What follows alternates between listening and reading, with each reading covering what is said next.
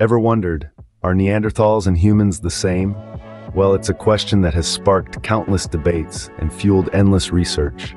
We're about to embark on a fascinating journey through time, tracing the roots of our ancestors. Well, buckle up as we voyage through the annals of history to unearth the truth. First, let's take a step back to around 700,000 years ago. Picture a world populated by an ancient human ancestor known as Homo heidelbergensis. This species had a critical role in our history, as it gave rise to two different lineages, one leading to us, Homo sapiens, and the other to Neanderthals.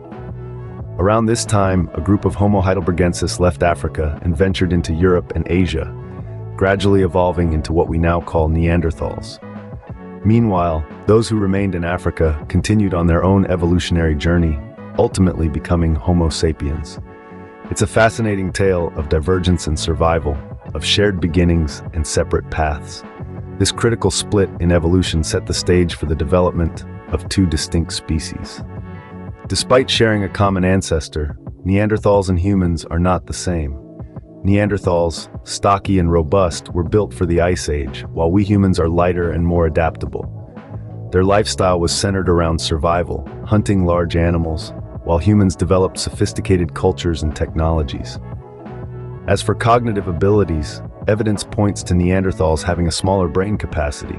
However, it's unclear if this translated to less intelligence. These differences, although subtle, point to the uniqueness of each species. So, to answer the burning question, Neanderthals and humans, while having a common ancestry, took divergent paths in the evolutionary journey. Humans, or Homo sapiens, continued to evolve, developing more sophisticated cognitive abilities and tools. Neanderthals, on the other hand, adapted perfectly to their environment, but eventually became extinct. They had distinct traits, including a robust physique, prominent brow ridges, and a shorter stature. While Neanderthals and humans share a common ancestor, they are indeed distinct species, each with their own unique characteristics and history.